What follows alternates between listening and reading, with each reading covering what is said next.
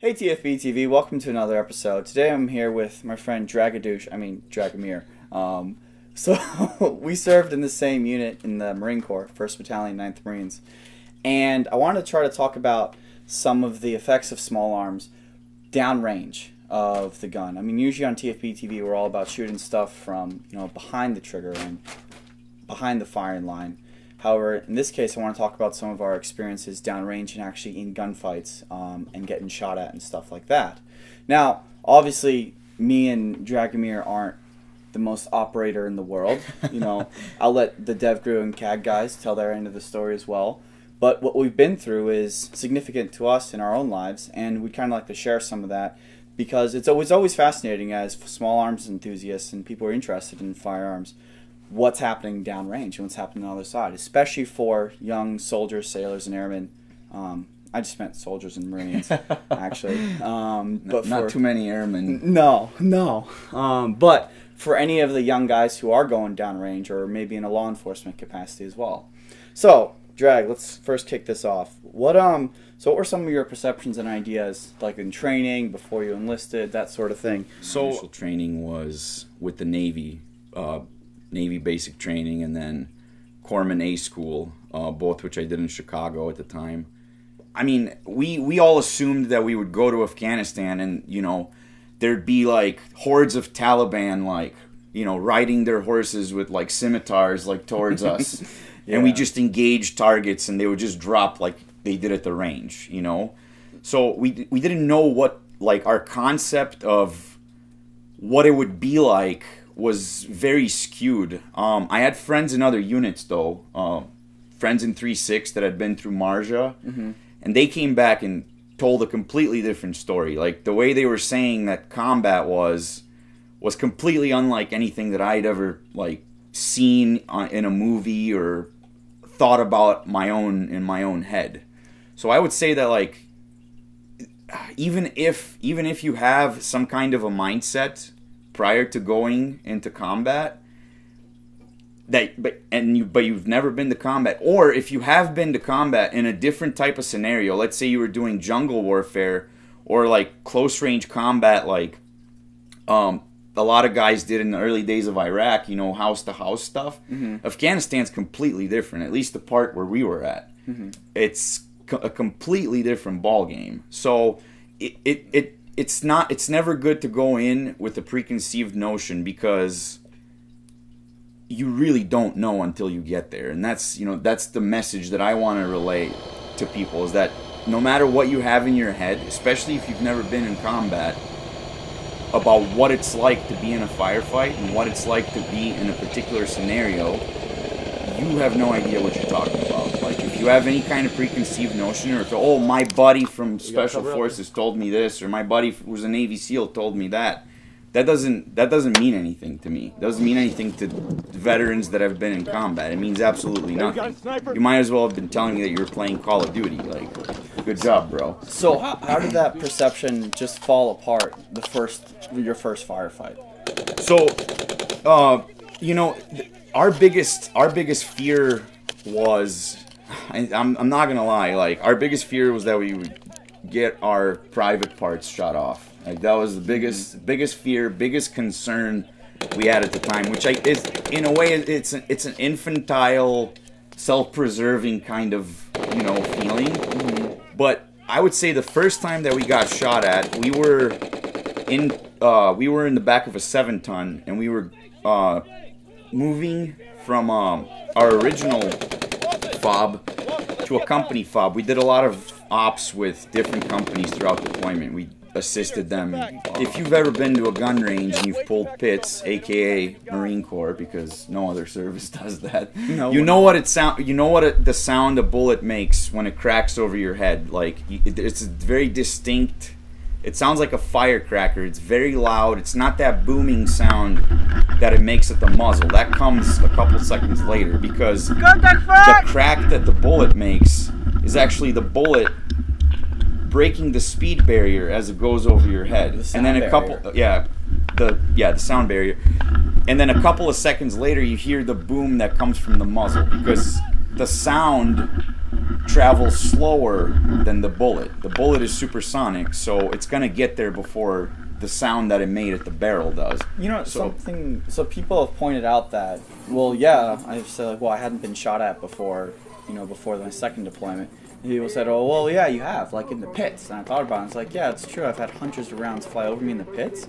But I think the difference there is the stimulus, because when you're in the pits, like, it's all safe, it's all secure. Yeah, absolutely. So you can literally hear like an M134 minigun just blasting overhead, and you're fine. For a fact you're safe. You're fine. But then when it's in an actual firefight, you're hearing the exact same sound from the pits. But you're not the pits. fine. Yeah, it's not the pits. But I think it's important to be exposed to that sound, because you know immediately what it is. And I mean, I hate to say that, like, your training kicks in, but instantaneously your mind goes to, like, return fire, seek cover, return fire. That was that's the most, at the core, the most basic, like, facet of how you go into a firefight, especially in Afghanistan, because it's so open. In order to be effective, you have to seek cover, because otherwise you'll get shot out in the open and you're no good to anybody. So you have to find effective cover and provide effective fire. So, but where are you going to provide effective fire at half the time? I'm getting to that part. I'm getting to that part. So half the time we didn't even know. So we heard rounds going, and we saw tracers go over the patrol base, and I look over to my guys and I'm like, dude, are they getting shot at?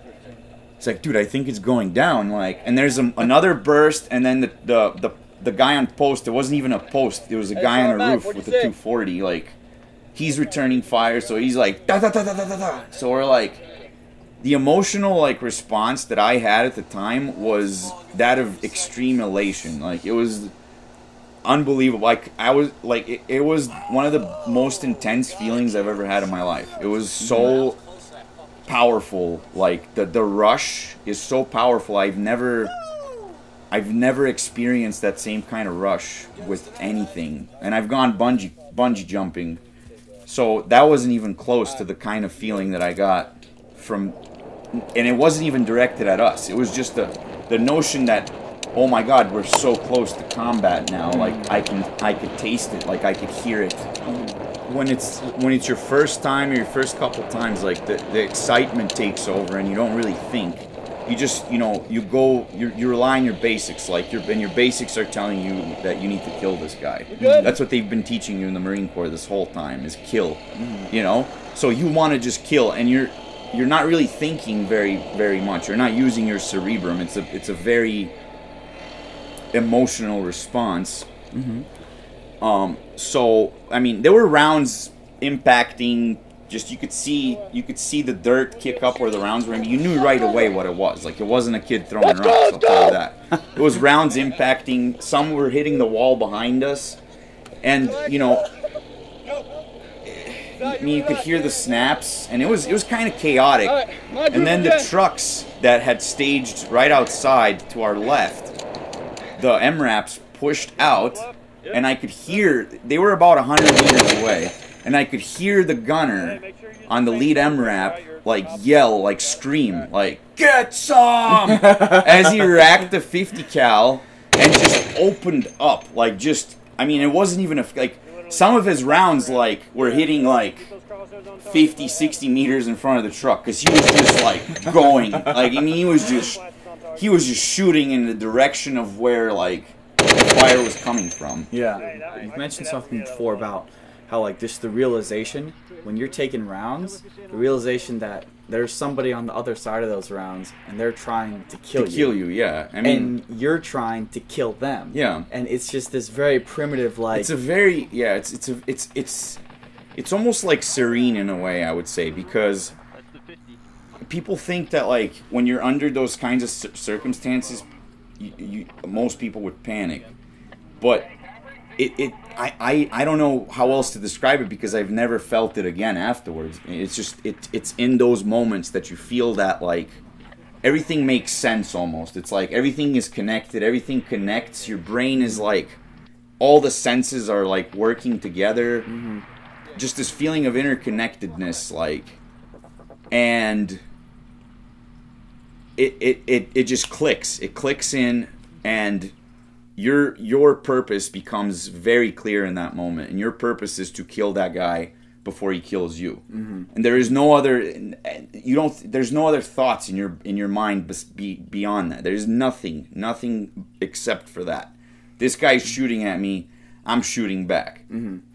I would also I would add that I wasn't, a lot of the times, like I experienced fear doing a lot of the firefights you're in and a lot of the skirmishes, but it wasn't fear of, oh crap, something's going to hit me, it's going to hurt a lot.